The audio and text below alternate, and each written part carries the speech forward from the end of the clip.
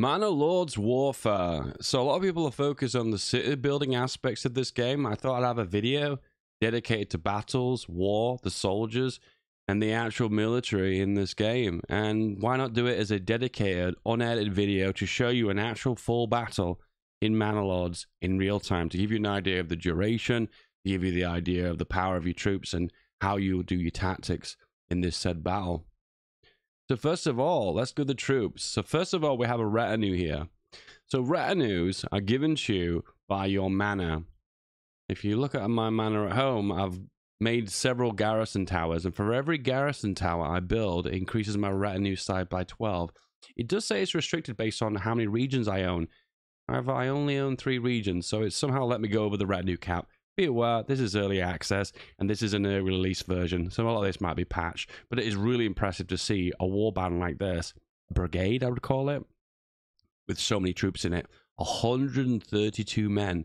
And if you look really closely, some of these retinue have plate armor, and I'm going to presume this is going to increase their defense significantly. It gives them a lot more armor. So you can see this guy here, can you see him with his halberd here? And he's got a full plate helmet as well as plate on his chest as well. Well, some of them are a little bit more naked looking. Let's give you an example, like this guy here. Can you see him here with his axe and small buckle shield, as well as the robes he's wearing? But as you can see, there's a lot of flavor because every character here looks a little bit different. And if you look at their faces, you can see their facial hair is a little bit different as well. So there's loads of flavor of each individual character models. Right, so retinues. How do they work? So if you hold tab, you can actually see a breakdown of their stats. So you can see they attack with 4, they've got anti-armor of 1, so they can't break armor very well. However, they have lots of armor of 32. My understanding is, let's look at the troops that we can hire. So we have militia footmen, we have spear militia. I think spears are your basic troops. I believe they've got the best defense against arrows, and then we have pole arms, and they're your anti-armor, so they're going to be rock paper scissors your retinues, and then archers of course are range. I don't really sure how militia footmen fit into this though. I've not made one of those yet. The reason why I've got an army here that is archer based, see these ones here, these are all archer militia. And the reason why my army consists of that is the minute is because that's why I had a lot of bows to use, and I could make those militias instantly. Where if you look really closely, these ones, it doesn't actually show you, but for instance, the militia footmen need a large shield and an axe. But the spear needs a spear and a shield, and the halberd just needs, well, a halberd. And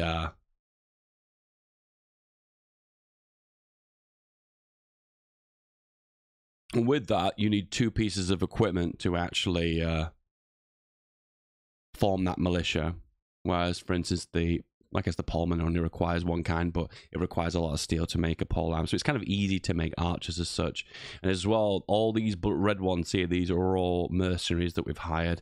Once again, as it currently stands at the moment, that's the mercenary button, by the way. Mercenaries seem to come thick and fast. Sometimes you have so many options, and then sometimes you have no options, and sometimes you have a whole game where you'll never have any mercenaries at all. I don't know how it's calculated. I don't know how the back end is. Be aware this is early access. It's more for demonstration purposes. When the game's officially out, they'll probably have more sense to how militias appear and then disappear. All right then, so this is the final region we're in, this one, and we're going to claim this region off the AI, and this will result in him bringing his army and contesting this claim in this region. What we're going to do is, I've already set them up, but I'll show you. So we selected all of the archers, so I'm holding shift click on each of these, and I put them in control group 1, which is shift 1, and the same for all my infantry, and they are all going to be on 2. So if I go 1, I've got these guys, and then 2, I've got the infantry. And I think what I want to do is have the longest possible line of archers, and just behind it, the footmen.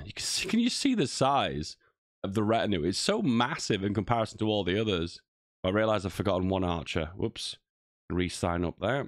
See, the contesting is here, and they're going to actually have a battle. And more than likely, yep, there we go. This is the full battle, and these are the full numbers they're bringing forward. I think I'll have slightly more numbers because I've kind of gamed the system here by hiring so many mercenaries. Once again, we're going to watch this battle happen in real time, and I'm going to try and use a hit and run tactic on a friendly fire style tactic to try and pelt them with as many arrows as I can Just imagine this is like an English army defeating, I don't know, the French, I guess, but they've not got any knights. So I guess, is it really French? I don't know. I don't know. The English versus another infantry-based nation. Please name that in the comments below. All right, so I'm going to control group 1 this again. And once again, really long front line here. We also have the option here to shoot at will.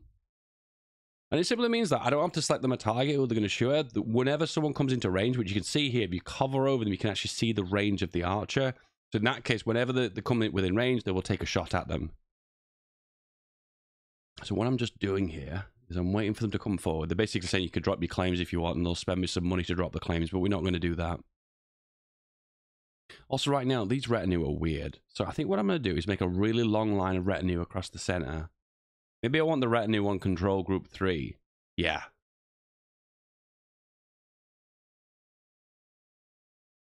So we'll select these guys. They're going to be on 2, and then you'll be on 3. Yeah, there we go. Switch 1, 2, 3, 1, 2, 3. You get the idea, right? And we've got the full army. So once again, we can have a breakdown if you want. So if I hold shift on here, you can actually see the range is 58 meters. The range attack is 2, but you can see their attack ability and armor ability is pretty low. Only 1 armor. So they do have melee capabilities, but unfortunately, it's not very high. Be aware too that looks like you have a morale penalty for being soaking wet. It looks like everyone's getting that. So what difference would that make? I'm not quite sure. So it makes me think, well, maybe there's a troop that doesn't experience soaking wet. I'm not sure. It's interesting to see experience. So what I've been using these archers for is fighting bandits. And you can see this one here has got 25 experience. And you can also see, oh, look underneath it. There's, oh, okay. Let me just break this down. So we've got morale and the impact of morale. Of course, morale is high because of experience. And morale has been hurt because it's wet. But also look at raining. 39% penalty for raining. This for effectiveness. I think effectiveness is their ability to project their stats and their power. Where you see the cohesion's high because they're in a good formation. But if I told them to run really quickly, they break cohesion. So they won't be as effective actually in combat. Okay, this guy is a little bit far back. Let me just adjust him a little bit. The reason his icon is here, but the troops are actually here. If you press R, you can toggle run as well. So once again, I'm waiting for these guys to come further forward. They're slowly marching forward. As you can see, they're more infantry based, but we also have an outlaw band, which don't follow a formation, but can be good at flanking. And you tend to find that AI tends to flank them too. They also have 36 retinue here. Swordsman, spears, swords, and then there's probably 3 archers. Right, a battle has officially begun, and this is the battleground. So I think what I'm going to do is just steer my troops in the direction they're going to be facing. It's probably going to be more worthwhile if I try and aim for the high ground, but an open plain gives me an advantage when it comes down to using my archer, so I'm going to take advantage of that. And we'll also move the infantry directly behind as well. The plan is this, to use our archer advantage to pelt them with arrows, but then pull them back behind the infantry when need be. And then when they're behind and engage, I can fire over the top and hit them. That will have a high chance of hitting my troops as well, but I don't really care at the moment because we have a massive archer advantage and we are okay to lose some of our troops on the front. And also, this retinue. Make a one big line. Oh my god, one huge line of retinue. Remember, retinue are heavy infantry. They've got ability to hold the line really well. So what we can do is give them an order to stand ground. And as you can see, it says it doubles their defense, but their attack frequency is halved. So what we're going to do then is the attack power will be the amount of arrows we can fire. Okay, so first of all, the spears are pulling forward. It looks to me like the spearmen have a big shields. So that's why I said earlier that I think they're meant to counter infantry. Sorry, they're meant to counter archers. So here we go. First volleys are going off right now. They're hitting the troops. You can see the effectiveness is dropping, and they're taking a hit to their fatigue. But you can see the actual top bar, the one with the flag, that's their morale. And right now, it's still really pretty tip-top. Are they taking any extra damage at the moment? No. What we're going to do initially is when they come close and they charge, I'm going to double-click and press R to run. And I do that immediately. Right now, the archers on the flanks are going to do damage. They're engaging, so I'm telling, no, we are going to pull back as far as we can, engage from the back. But right now, they're actually getting hit with damage now. You can see they're taking casualties. The full ban was 36 troops, and now we're at 26. What we're going to do now is tell these guys to hold, but also there's other tactics we can choose as well. So, for instance, you can give ground, so you can lure them forward if you want to. You could basically shield your head in the event of archers coming forward. I'm going to pull these guys back now as quickly as possible. And I really want them to engage my spearmen. Once again, I don't think I've taken any losses yet. No, I've not. And once again, the retinue are just damage sponges. They seem to be behaving a little bit strange. I think they're not prepared for having a warband that's this big. I'm just going to engage them now. Remember, there's 2 lines of defense here that can break through. But right now... Oh, we've lost an archer. That's our first casualty. F in the chat, boys. And as you can see right now, they're breaking the initial flanks. They're pulling me back. But then the net result of that is... we get into a better position for archers that can fire back at them. So they've tried to put flankers on the left here. I'm pulled forward with my troops, and maybe we can fire on them with the archers that I've got. There isn't always a button at the very bottom of the screen for friendly fire, but there was a button. Oh, it's there now. You can actually see it. For some reason, it appears sometimes, but not always. Not all troops have the ability to friendly fire. It's almost like some of these brigades of archers have some kind of moral compass and they don't want to fire on their own troops, but some do. Maybe that's a bug. I'm not sure. Anyway, you guys break off. We're losing ground here. You see we're in the melee right now. Can you guys fire? What they tend to do is cheer, because some of them don't want to do friendly fire. Once again, I don't understand the reason for that. Maybe some of them have a moral compass. I really just don't know. And now let's look at the battle here. And you can see we're engaging and pushing forward. And remember, this is our big, fat retinue. 132 of heavy infantry. And you can see, look, experience 25%. Corpses nearby. So the fear of death is getting into our troops inside of their head and their morale. And they're taking a hit. And also the army power balance. I never even knew this was a thing. Is anyone affected by this? No. It looks like maybe a balancing system of, like, if you have an army that consists of just archers, I presume what's happening there is it's trying to maintain some kind of cohesion. Because if you had an army full of archers, it wouldn't be very cohesive, so therefore it wouldn't have an impact on performance. Do you know, I'm taking a guess here. Once again, we're working with what we've got right now. Remember, this game isn't out, so I'm just trying to make the most of what I've got. So I'm going to pull you guys back here. Once again, keeping a close eye on everyone. They've not even broken into the second line here. Right now, they're just engaging with the initial line of retinue. And as you can see, we're completely destroying them here. Infantry versus infantry. And we're winning here. I think we had 36. We've only lost 1, where they've lost half of their troops.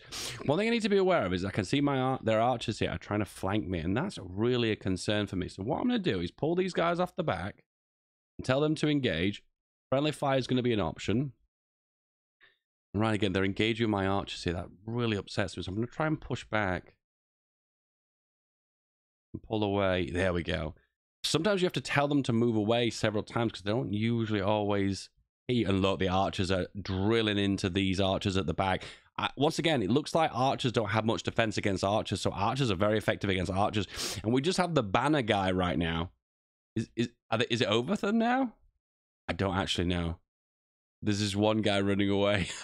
I want to engage him. Let me run towards him. Okay, this guy's broke. The front's broke. We're going to move the retinue over. Are there any other troops? No. Wow. Okay, I thought this battle was going to be a little bit more epic, but by the looks of things, it's actually not. We're going to grab you guys. Oh, and straight up as well, the archers are going to engage the archers. And I just love to watch this. The archers fly over their heads and inflict damage. And you can see the effectiveness is low. Probably because the stamina's hitting, because they're running so much. The AI seems to go around the back of you quite often with their archers to try and flank you, which is so awesome. I like that. But they seem to get behind you and don't really do that much. Once again, it'd be kind of cool if there was like an ability for archers to do more damage depending on what they're facing. Like, for instance, if archers are firing at troops that are directly facing them with their shields, the amount of damage will be very, very limited. But then if they're being flanked from the side or the back, the amount of damage will be huge. I know this feels like I'm introducing tank tactics here in a kind of medieval battle, but think about it. If you're prepared for the arrow coming, you can deflect it, move away from it, and sit, make yourself smaller so you're less likely to be hit. So it looks like he's broken one of my troops here. You know, that was their final infantry, and this is the very final one. So I'm going to press 2 here. No, for 1 actually. It's 1. I want the archers and move all the archers forward, and that's it. They're the only brigade they've got left, and surprisingly, they've not broke. The morale is still good enough, these 5 troops. I don't want to lose the brigades. I'm going to pull everyone forward. and then everyone else is going to line up and fire. Oh, how unbelievably cool is that? Oh my goodness, that is so awesome. And that's it. The brigade has been completely slain. All the troops are gone, and the battle has been won. As you can see, there's lots of flexibility with tactics. I think a lot of the time the tactics are all going to be based upon if the AI are affected by those said tactics. Like there's the ability to let the AI have ground and let them push you back. There's the ability to try and push them back in active combat to allow flanking and different maneuvers. How capable are they going to be of doing that? I'm not sure. But in this situation, as you can see, the combat in this game is rock solid, and it's really nice to see the stats of the troops and what's affecting them and what's going on around them, because you'll actually know more appropriately what tactics to apply in said battles. I love to see here, for instance, like corpses nearby affecting their morale. So obviously, the longer the battle goes on for, the more corpses are going to be appearing, and the more likely the battle will eventually turn into a different direction because morale's going to take a beating. But as you can see here, the morale is still 100% because minus 20 corpses nearby, but plus 25 experience. The effectiveness is still super high as well. You tend to find that when you run into battle, let's use the example of the retinue. They're running right now because I double clicked. They're running, and then check this. Look at this. So the fatigue bar is the yellow one there. Can you see that? And they're running, and they're running. I keep them running for a little while because as it makes sense to you, heavy infantry are heavy. They're carrying a lot of heavy equipment, so when they run, they lose all their stamina immediately. When it's called fatigue, it should be called stamina because it's a stamina bar, isn't it? But as you can see, as he's moving right there, we'll tell him to stop. And as you can see, they've lost half of their stamina now, so their combat effectiveness is going to significantly drop. And it'd be a kind of cool tactic that's like in emergencies to move people around, or trying to have in the very end of a battle one brigade that's hidden in the woods that has high stamina that can pop out at any time and strike the final blow. So if effectiveness is as effective as it makes out to be, that's kind of really going to be a cool aspect of the battles. There's an example. I like this one to give ground. So what it means is you're going to engage in melee, but they're going to pursue you, but they're going to play in a defensive manner where they kind of try and push back. So they actively let the enemy push you back. So you could push further back, push all the way to the woods, and then all of a sudden, archers are here to take some shots at them. That'd be so cool. And of course, you've got balance too. You've got stand your ground, as mentioned before. But there's also the opposite too of push them forward as well. So you could push them into a situation where, I don't know, let's say an example, you push them into this river. And of course, I would hope that has a massive impact on their morale. So for instance, if they were to run into water being wet, obviously would have a big effectiveness on their ability to fight. And because they're on lower ground too, that would also have a big impact on their ability to fight effectively. Is there a river nearby that we can use as reference? So maybe let's hope the stats are in the game. One other aspect too, which is really cool, is because this is polearm infantry. We'll speed the game up now. Because this is polearm infantry, you look really closely. Oh, you can see climbing too. Because they're going uphill, they're suffering for effectiveness penalty. It doesn't apply to specifically this retinue, but maybe it applies to one of the polearm retinues. Because it's such a massive two-handed weapon, swinging it in confined spaces is really difficult. And one of the stats I saw was in woods. Oh, there you go, surrounded by trees. That actually reduces their morale. Oh, it has like a fear factor to it. Okay. It's interesting to see some of the stat modifiers apply to morale and also the way they apply to fatigue. Let's run towards this river now. I'm going to go 5 speed now and see if going into this little stream, river, whatever you want to call it, has an impact. I'd imagine heavy infantry are probably super strong, but are probably more fragile when it comes down to things like stamina and ground and whatnot. It'd be kind of cool if climbing uphill or going downhill has more of an impact overall. So they had a going downhill modifier, which went up. It was like being affected by water has not had any impact. But look at the effectiveness there. Fatigue minus 75%. So, of course, if you are playing against heavy infantry, you have lots of archers, you could let them pursue you. They'll lose all the stamina and they get annihilated by archery, which is kind of cool. The only piece of the pie that's currently missing from the game is kind of light cavalry. Because light cavalry, traditionally in these kind of war mass numbers style games, is the counter to archers, but there really isn't a kind of counter to archers at the moment. It is supposed to be this shield infantry, Oh, these are actually swordsmen. It's the spear one I'm trying to look for. This one. This is the one that's meant to be the counter. And I presume that because when you hover over it, it doesn't actually say range armor. It just says shield 8. And I'm presuming shield means resistance to projectiles. And it does look like spear infantry have the highest amount of shield number, which in this case is 8. Oh, then again, I take that back. No, I'm retracting that completely. Retinue have a shield of 43. I'm not quite sure, guys. Once again, we're playing it by ear here. We're reading the help guides that they provided us with, and we're working with what we've got. Once again, until the game is officially released, and we've had lots of builds and we had lots of builds tried out, we don't really fully know the best strategy overall. Well, I hope you gave you an inside view on in-depth combat and a real-time battle in Manor Lords, and I can't wait for you guys to play the game because I am having an absolute blast. Guys, I hope you have an absolutely awesome day, and I will see you guys next time. See you soon. Bye-bye.